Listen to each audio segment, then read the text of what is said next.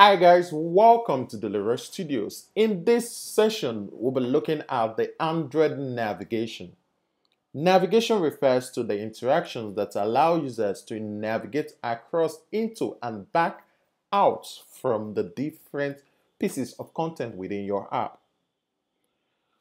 There are several principles, or let's say three principles of navigation. There is always a starting point, as a starting place, just like a launcher. You can always go back, should always go back. That should be its backstack hierarchy. And you should use the up button, which acts similarly to the Android back button. Just that the up button would not exit you from the application, which the back will. In this module, which is actually going to be a bumper package, we'll be creating a quiz application and I'll be applying the Android navigation to it. We'll be setting up navigation. We'll be issuing the conditional navigation. We'll deal with the backstack manipulation. We're going to be adding the up button, also a menu, and we'll be talking about the save arguments or when we need to pass data from one screen to the other. We'll look deeply into the explicit and implicit intent when you have to share your congratulations screen.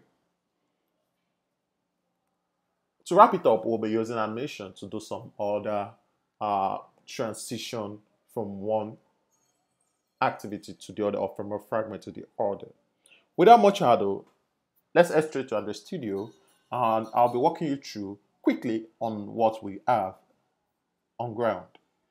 In the build Gradle, you need to include the navigation fragment, which you have in line 44 and 45. We have a latest one, which is 2.3.0. We could just upgrade.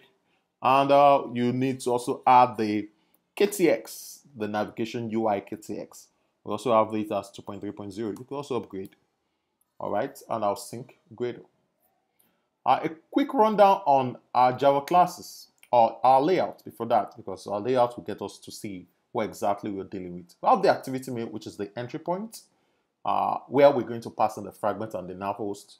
As time goes on, we're actually having this building up. That's why you have this still kind of looking this way. Let's move to the fragment game. The fragment game, that's where you have the game setup. You have the questions, 4 questions, and you need to actually select the right answer and move to the next question. A successful completion of that is actually going to give you a congratulations screen, while if you should miss 1 or 2 questions, you need to try it back again. We have the game over, you could see it that way. We have the game over. It says try again, the game won, congratulating you, and the rules of the game. The title, the toolbar, where it's actually going to tell you the particular number of questions you are presently. And the nav header, where we're going to integrate the navigation drawer. A peep into our classes.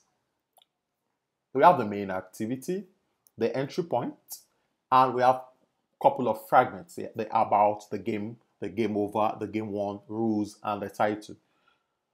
I'll be laying emphasis on the game fragment, where we have the data class of question, just like the model, the POJO we know. That's a text of string and a list of string called answers.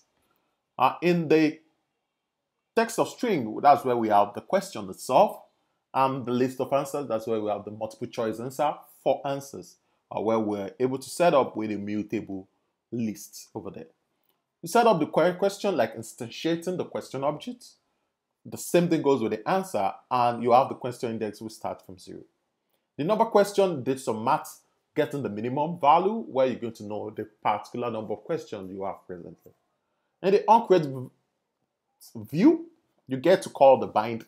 You bind to the layout. You shuffle the questions by calling the random questions, and you bind the game itself to the class, to the activity. And you set on a click lizard to the submit button when you submit each answers. There, we're going to compare to know which particular answer you pick, which is correct or not. At the same time, you get to set the question again. That's the next question. So that's just it, and that's the major entry point. And the other fragments are just bare bone, about fragment, game over, one, rules, and title. Without much ado, let's start to. Okay, I have to take this away. We've not actually set up anything yet. I have to head straight down to our navigation. Let's start up with navigation. And for us to do that, you have to your res. You need to highlight the res this way. New. Android resource file. You call that navigation. And the values, the resource type should be navigation. If you're not seeing navigation, you need to upgrade your Android Studio or upgrade it to the latest version. You get to see that. Is you okay? With that, we could actually collapse this and we'll be working with the design view. But before we move further to that, I need to actually set up in the activity, I need to set up the nav host because the navigation infrastructure comes with a nav host that actually takes care of all navigation in the fragments. Also takes care of the backstack and other kind of hierarchy movement. So you need to actually include that. I have that copied somewhere, which I'll paste immediately right in here. Now you're having the nav host fragment as the ID. You have the name called the Android X. You're pointing at the nav host fragment class. And you have the default nav host should be true. And the nav graph, which is pointing at the navigation / navigation itself, which is this. All right, now we have our nav host, which is the nav. Now let's try to set up or start up with a screen at a time. The first screen is going to be the title screen. We have it as title fragment over there. And we're going to be picking the next fragment, which is called the game fragment. Pick it over there. So we need to do a connection between the title fragment to the game fragment.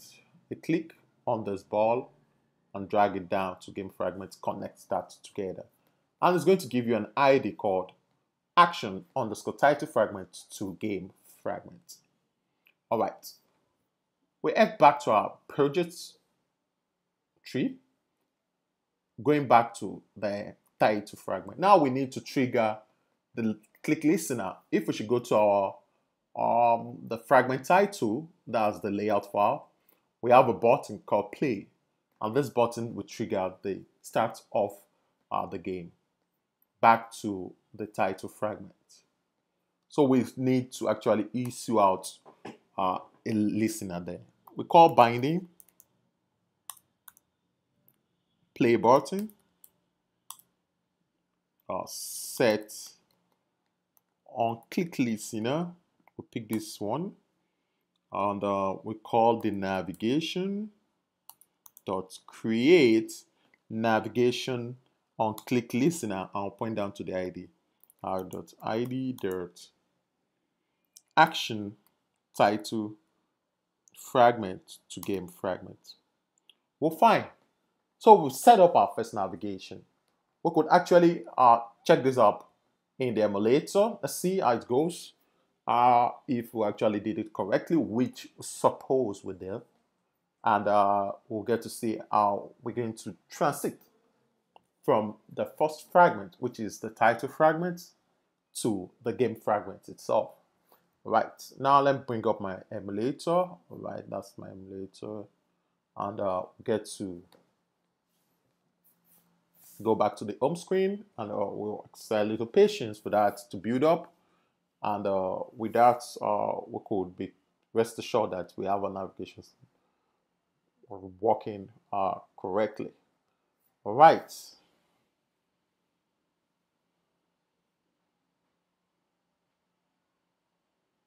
Okay, we have a successful build. So let's get it launched to the screen of the emulator. Voila, here we go. This is our first screen, which is the title fragment. here we have the quiz and the play button. So let's let's click on play, and that should take us down to our next screen over there.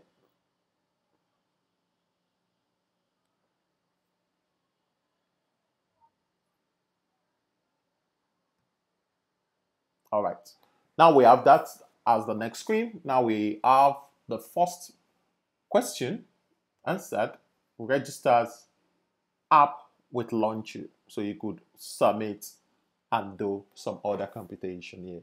Now in the next video, we're actually going to add more functionality and modules to this particular application.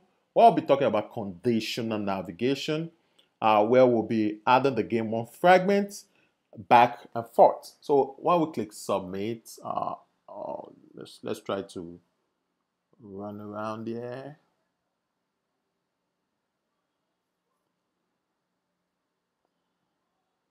All right. So we're going to actually improve from this in the next video. Don't go anywhere.